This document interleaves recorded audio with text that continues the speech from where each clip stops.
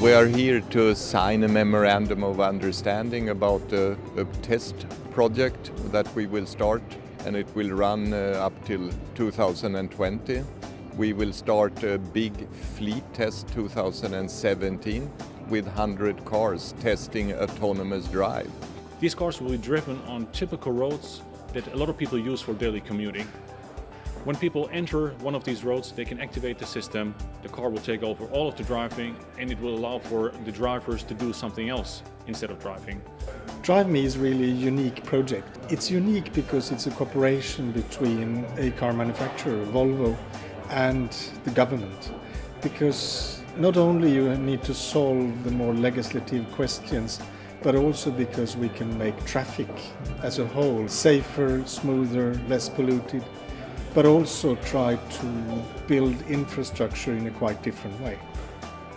The vehicles in the Drive Me project, they use a combination of radar, camera and laser technology in order to do automatic steering, braking and accelerating. So as a driver you don't have to supervise the system, the car will drive completely automatically.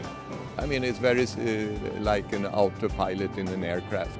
It will offers a safer drive but also comfort.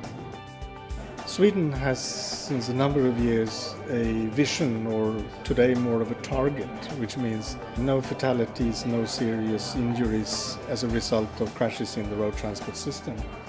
The memorandum of understanding we've signed today is about a joint effort to move forward that kind of vision and target.